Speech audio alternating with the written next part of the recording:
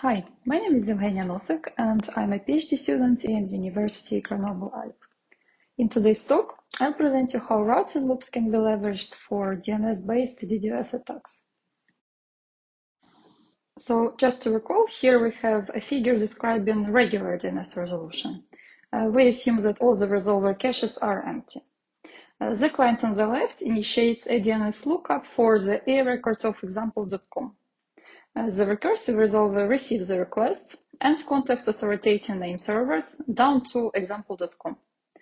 Finally, 5678 returns the answer to the client.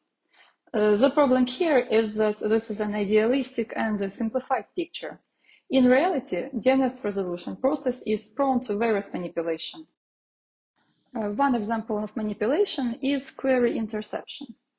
Some networks may contain devices called middle boxes that intercept traffic and, for example, forward it somewhere else rather than intended destination. On the figure, the original request is forwarded to an alternative resolver 5678. Whether it responds correctly or not, it spoofs its own IP address and pretends to be 9, 10, 11, 12 when sending the response. The setup from the previous slide can become dangerous if the middle box is located inside a routing loop. So here on the figure, we have the same client that asks a particular recursive resolver, which is 9, 10, 11, 12, to look up the A records of example.com. Once again, the query is intercepted by the middle box and forwarded to alternative resolver, which is 5678. Because of the routing loop, the middle box keeps receiving and forwarding the same request. As a consequence, the alternative resolver keeps sending spoofed responses to the client. How long it will last depends on several things. The packet may be dropped early enough if there is any random packet loss or the router reboot. If not, the TTL of the initial request will gradually count down to 0. In the worst case, if for some reason the TTL is not decreased, such a request loops infinitely. Again, as in the previous slide, the original query destination, which is 9, 10, 11, 12, is never reached.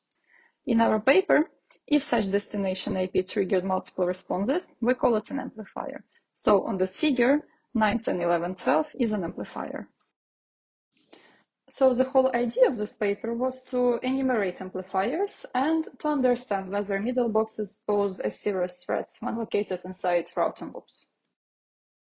So to locate amplifiers, we made an open resolver scan that targeted all the routable IPv4 addresses. At the day of the measurement, it was more than 3 billion of those. Each scan target received an A request for a globally unique domain name under our control. We then capture traffic on our authoritative name server to see the requests and on the scanner itself to see the responses. So what we look for are identical responses that are returned 2 or more times. For the study, we define the response as a 3-tuple of source IP address, domain name, and DNS response code. If this tuple is observed multiple times, which we call packet amplification factor, we call it a repeating response. So the table here presents the results of the open resolver scan from October 2021. Based on the previously mentioned packet amplification factor, we divided repeating responses into 3 groups. The first group is responses returned 2 to 9 times and likely not caused by routing loops. The second and third groups are most likely to be caused by routing loops.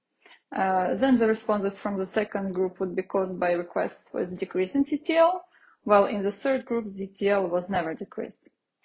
Essentially, in the third group, we have infinite amplifiers with very high packet amplification factors. As seen in the last column, one of the requests resulted in 46 million responses. Now that we assumed that there might be routing loops towards amplifiers from groups 2 and 3, we run traceroute-like measurements towards them. Here we do not use the traditional traceroute, but its enhanced version. And indeed, our results show that there are loops on the way to biggest amplifiers. What is interesting is that most of them involve destination autonomous systems, so could potentially be triggered from multiple locations. As we have been running open resolver scans since early 2020, we additionally computed maximum packet amplification factors per scan. The figure on the left shows results in IPv4, and please note here the logarithmic scale. During each scan, we saw at least tens of thousands, but often millions of repeating responses. As for amplifiers, they were located in 9 autonomous systems, meaning that most of those appeared during multiple scans.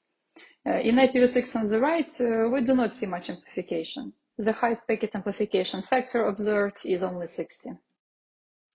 But then there was one huge amplifier that returned 655 million responses just to a single request. The amplifier IP belonged to a Philippine telecom operator. We have seen this autonomous system during multiple scans, including the one from October 2021. In this particular case, we were receiving surface responses. And at the end, individual packet size was relatively small. However, in general, different amplifiers will return responses of different types and sizes. So today, we've seen that a single DNS request can result in millions of responses.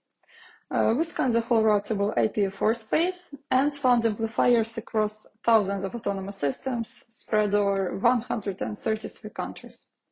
We have also shown that there exist routing loops towards biggest amplifiers, and those are likely to be the root cause of this behavior. We also shared our findings with operators of 16 amplifier networks, and at the moment, none of those trigger repeating responses anymore. Otherwise, for more technical details, I invite you to check the paper.